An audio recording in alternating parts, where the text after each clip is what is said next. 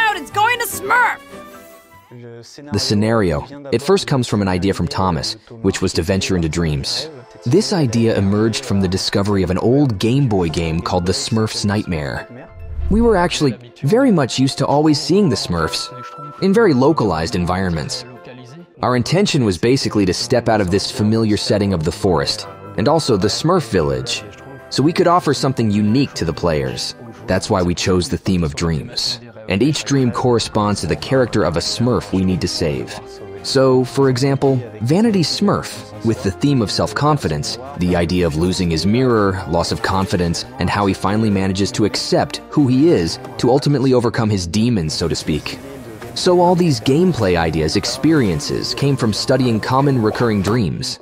My favorite is the sequence where the Smurf finds himself in his underwear being watched by giant Smurfs. It's very burlesque. The expression of the theme is done both artistically, with unique worlds in terms of environment and atmosphere, which connect with the theme addressed. For example, with Smurfette, we have an environment split into two parts, an idyllic world and a more arid, evil world, which represents Smurfette's good side that we know, and her past as Dark Smurfette, created by Gargamel.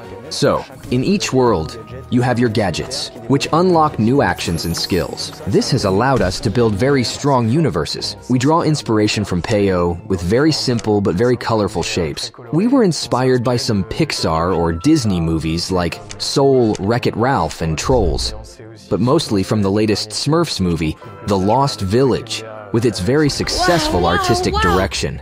Since the Smurf world is set in a miniature world, all the details are much bigger. The 3D artists who worked on the decor elements were greatly inspired by real objects. For example, in the cook's world with lots of food, candies, cakes, they observed these elements to see how light reflects, how the material reacts. I have a preference, I think, for Vanity Smurf's world, which is set in the clouds and is very interesting, with things disappearing, mirror games, and a city in the clouds, with just this sea and this ocean of clouds, which I really like. There was also a lot of work on the music to capture the Smurf universe, the ambiance. It was a real challenge to find how to convey a dream through music. They were created by Valentin Lafort. He worked on Mission Malfoy and the Smurfs 2 as well. So these are original compositions specifically for the game. The game's atmosphere, I think, is quite light, even though we are dealing with the issue of the whole village being asleep. It's very vibrant, very colorful, there's quite a bit of humor. I would say it's friendly and fun, because you can play the game with 2 players. It's a game where you share an experience together, even if you can play it solo. It's also about having the Smurfs accompany you during the adventure, because even if you play alone throughout the levels, you always have plenty of Smurfs around you. So it's very friendly and fun because the Smurf universe, even if we tackle complex themes, we always maintain a very joyful atmosphere. When you got a Smurf, you got a Smurf! So, the biggest challenges were first a technical challenge since we switched engines.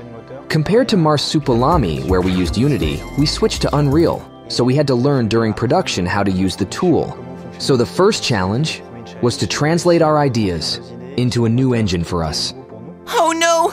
What a Smurf-dastrophe! One of our main challenges was to develop the team to ensure we maintained our creative ambitions.